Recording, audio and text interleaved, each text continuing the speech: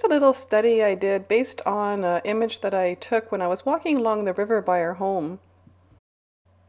I love the glow of light coming from behind the mountain in this photo.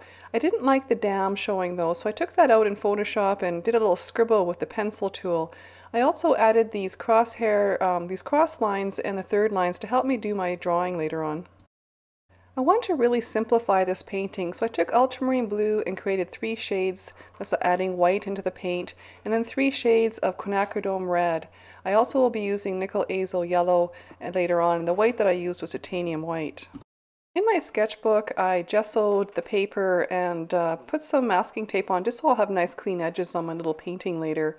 I always make sure that my format will be correct to the future painting. This might be a larger painting later on, and the way to find out is to do a little study first and see how it turns out.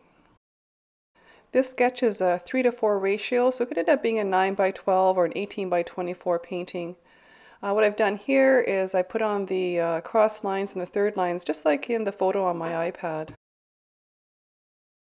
I'd also put an extra coating of acrylic medium on top of that gesso, so the pencil wasn't sticking very well, so I took a pastel pencil and started doing the drawing with that instead. When you're doing the drawing for this, look for those great big shapes. The mountain on the right is a nice big triangle, and the other mountains are a little bit more rectangular in shape. And then you can invent your own shape of tree. It could be a person standing there, or maybe there's a deer or something. It doesn't have to be a tree. But the reason I put the tree there is it makes it more interesting to look at something that has overlapping shapes. So we look at the tree, we look past that tree to that first mountain, and to the past mountains further in the background, and then further to the sky where we'll have that sunset. Here I've taken the darker tint of the quinacridone red and placed that on the bottom of the mountain and the tree. Then I took the second shade of the quinacridone red and blended it in towards where the sunset will be, and then the lightest tint of the quinacridone red right against the sky. And then secondly, I went to the background mountain and did the same thing with the blue paint, taking the darker shade, blending it into that middle shade, into that lighter shade. So if you do this quickly while the paint is wet, you can use a brush or your finger to do nice little blends between the different gradations. With this painting, you could leave the tree out until later and paint it right on top. It's just a habit of mine to do negative space painting. To make this painting easier, make sure you mix enough of the 3 shades to finish the painting. If you do run out of one of the shades, just remember that these paints will dry darker if you're using acrylics. Here I'm adding little bits of those pink colors and blue colors in different shades into the water. The pink tree and the pink mountain will end up being nice dark colors later once we place some glazes. At this stage, I've taken the nickel azo yellow and added a tiny bit of the red and some of the white.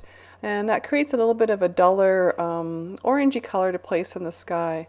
By adding a little bit more red, I can change that color up a bit and make some change of colors every inch. Notice how the slightly duller yellowy orange color makes the other yellow look much brighter. It's a good practice to place color swatches in your sketchbook and to write down the colors that you used.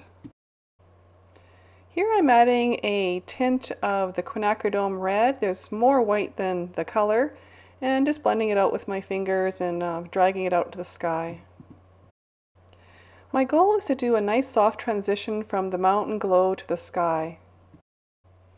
Just playing around in the water a little bit, I took the ultramarine blue and white and added some more darker shades into the water, and some more of the pink color or the quinacridone red, and then put in some lighter quin reds as well.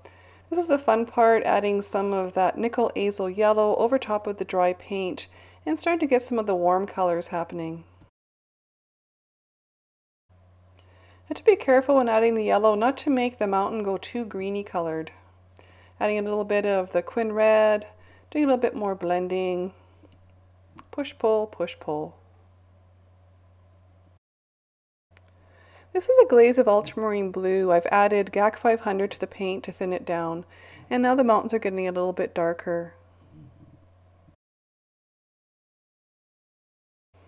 I want to bring more of that quinacridone red over into that background mountain, and once I did that and the paint was dry, I added some more of the nickel azole yellow, building up that warm glow. I added some more titanium white to the blue, ultramarine blue, and I also added some medium to it and put a glaze of that blue-gray over top of the mountain just to make it sit back a little further. Here's another layer of ultramarine blue, further darkening the silhouette of the tree and the mountain. Here I'm adding a transparent glaze of nickel azole yellow that has been mixed with GAC 500, and here is some of that transparent quinacridone red placed as well. I'm taking some of the ultramarine blue and readjusting the shape of the side of the mountain as well. The little study on the right side of my sketchbook was my first try at this little painting using anthraquinoine blue and Hansa yellow.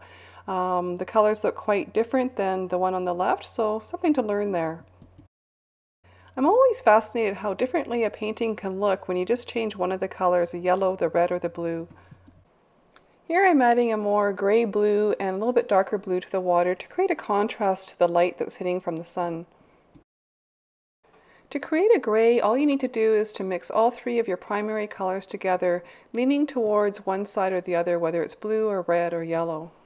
It's a great practice to take photos of your work as you're going along, and then take those photos and change them into black and white. This is a way of checking to make sure that you have enough tonal values in your work. The common problem with beginner painting is often not the colors that are used, but the tonal values. You think there's something wrong with my painting, I don't know what, and more often than not it's not having enough shades. Well, I think that's it for this little study, and on we go.